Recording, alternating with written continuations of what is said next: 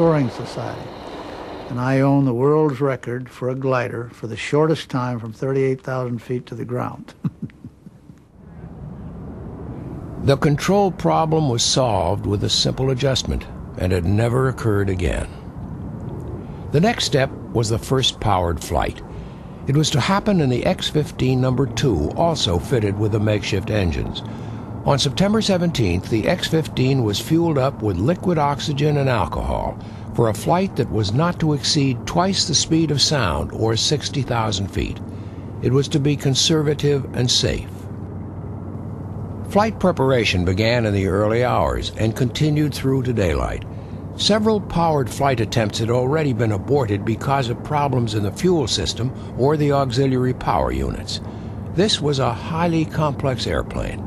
Extreme care had to be taken at every stage of the process.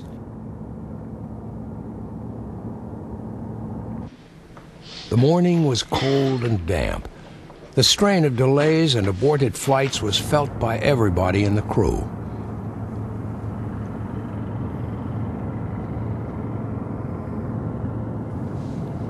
Like all the rocket-powered planes since the X-1, the X-15 was a potential bomb with its explosive mixture of volatile fuels. Crossfield had an agreement that in the event of an emergency, the X-15 would be dropped to avoid potential loss of life in the B-52. When the B-52 finally began to taxi toward the end of the runway, all systems appeared to be operating as planned. Hydraulic temperature, Scott? -2, and holding since we passed the tower. Chase planes were a crucial factor in the safety of experimental flights. Joe Walker was a NASA test pilot, and Major Bob White represented the Air Force. Both were designated X-15 pilots who would take over when North American fulfilled its test contract. The X-15 would be more thoroughly monitored in flight than any other airplane in history.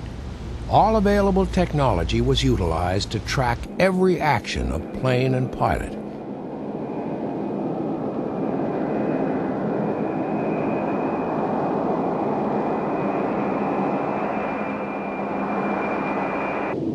The white rectangle on the underside of the X-15 is frosting in the shape of the fuel tank caused by the low temperature of liquid oxygen. Inside the B-52, the X-15 is carefully watched as the countdown continues. Every aspect of the plane's operation must be checked before launch. Fuse coming on now. Number 1 first. Roger. Number 2 on now.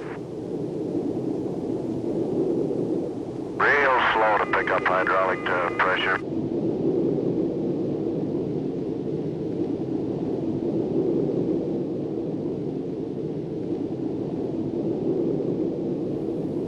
The X-15 is dropped. Crossfield fires the XLR-11 engines.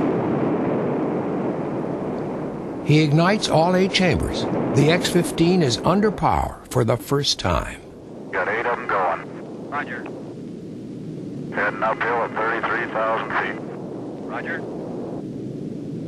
Looks good across the board. And I'm on number 1 and climbing through 35. The first powered flight went well. Of course, I knew those engines very well, and I knew what to anticipate from them and how to make them go. I must have over 100 flights with that LR-4 to 11 engines. The second flight went well. The third flight, a problem that had been lurking in that engine for 30 years showed up.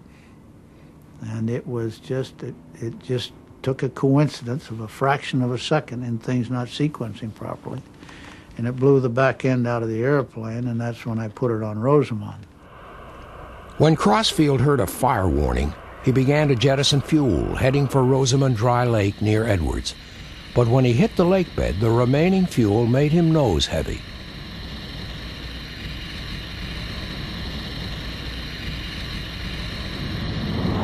The airplane broke just exactly at the loads that it should break, and it was due to a nose wheel problem. on that flight. So there was 2 separate failures that day, one in the engine and one in braking in 2. The back of the plane was completely broken, but within 3 months it would be flying again.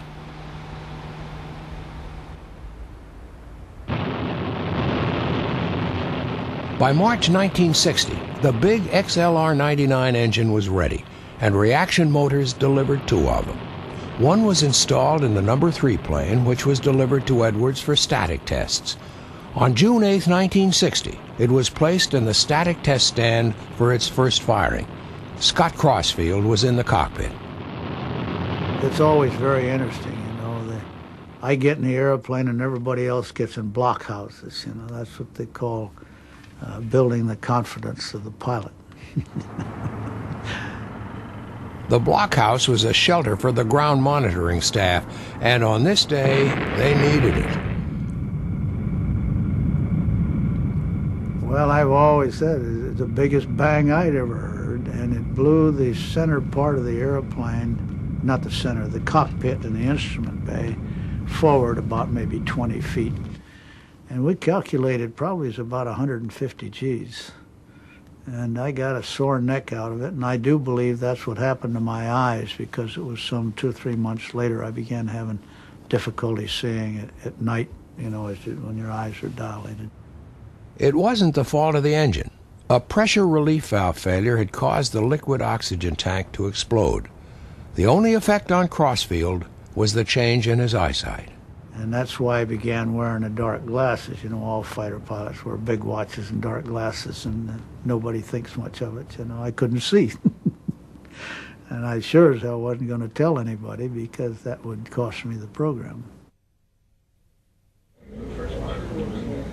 By early 1960, NASA's Joe Walker and the Air Force's Bob White were in the final stages of their preparation to start the government's test program.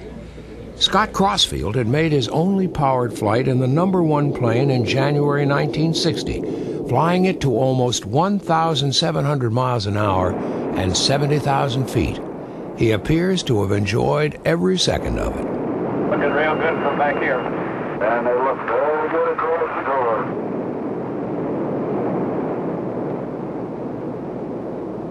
Back in the saddle again. But it was Crossfield's last time in this particular saddle. After the flight, North American handed the number 1 plane over to the government. In June 1960, X-15 number 2 was delivered with the XLR-99 engine. By the time it was ready for flight testing in November, the program had been running for more than a year. At last, Crossfield could fly the X-15 as its designers intended. I flew over the speed range and demonstrated that the engine could be started and stopped, and that it would accelerate, and the fuel would scavenge, and that the throttle ability was there. I was limited initially to Mach 2, but there was no way you could hold it to Mach 2 by contract. And so they let it out to Mach 3. And the first flight that they did that, I pushed it so the Mach meter went past 3, because I wasn't about to let anybody claim that one. And that never was published. After 2 flights with the big engine, Crossfield had done his job. He had proved the plane on behalf of the contractor, North American. The X-15's vast potential was still to be explored. And I nurtured secret hopes that I could bring it back to the committee and do the research program. But that was, I knew that maybe, you know, once you quit the club, you're not going to be brought back in. And I had deserted the ranks, so to speak. And also, it would have not been good to have a one-man airplane. We were trying to demonstrate that this was technology, not a stunt and that sort of thing. The number 3 plane, rebuilt after the explosion in the test stand, emerged in late 1961. It was designed to specialize in high-altitude flights and featured a control system that automatically transitioned for flight inside and outside the atmosphere. The first 2 planes, in the hands of Joe Walker and the growing team of NASA and Air Force test pilots, had by this time broken every existing speed and altitude record. Joe Walker had flown the number 1 plane at 3,900 miles an hour, and then Bob White pushed number 2 past 4,000.